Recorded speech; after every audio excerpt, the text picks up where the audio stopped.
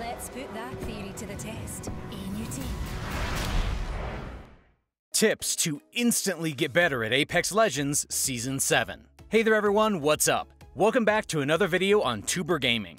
Whether it's the introduction to Horizon, the latest Olympus Arena, or the addition of community clubs, it's arguably true that Apex Legends has never looked or felt as good as it has since the release of its newest season. In order to help bright-eyed newcomers, here are 5 tips to instantly get better at Apex Legends Season 7. But before we begin, make sure you subscribe to the channel and hit the bell icon so that you don't miss out on anything. If you love the game, then don't hesitate in dropping a like. Alright, let's get into it. Number 5. Optimizing optic sensitivity.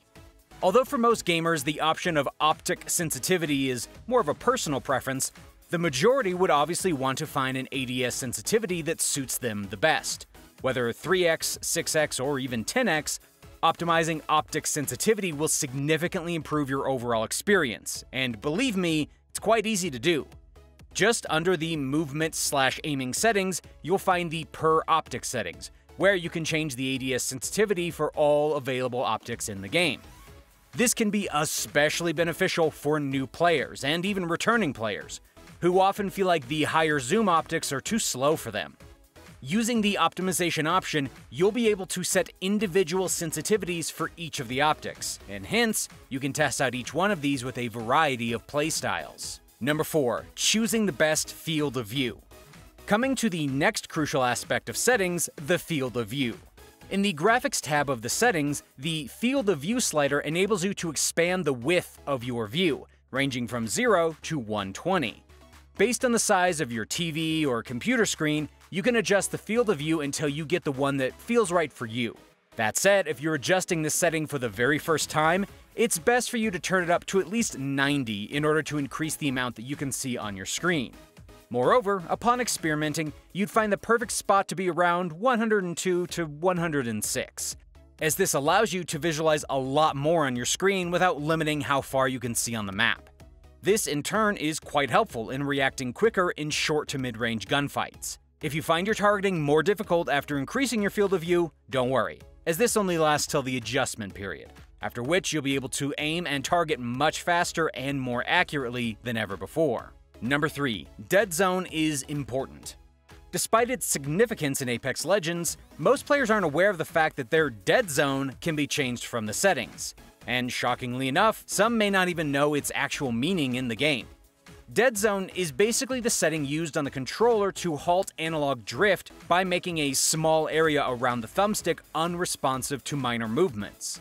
If a player doesn't experience analog drift, they can increase the response time of their analog movements by reducing the dead zone value. However, if you do experience analog drift, your best bet would be keeping your dead zone at a comfortable level to counter this.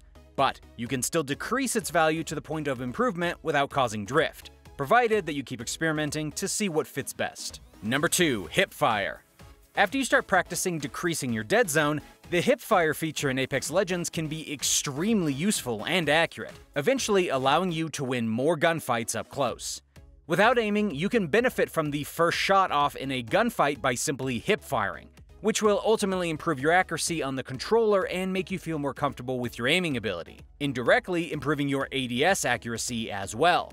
So, from now on, you can practice hipfire accuracy in the firing range and get used to gunning down people without the need to aim. Number 1. Response curve and recoil patterns. The 5 different response curves available in Apex Legends have the ability to alter your analog stick's response to input. A majority of players prefer adjusting their response curve when coming from a different FPS game in order to get something more familiar. That said, the classic option is by far the best, according to several popular Apex Legends YouTubers, as this response curve will fundamentally make your aim better. Also, when we talk about recoil patterns, the firing range is the most suitable place to practice and learn these patterns to improve your aim with a variety of guns, before you decide to return to the arena.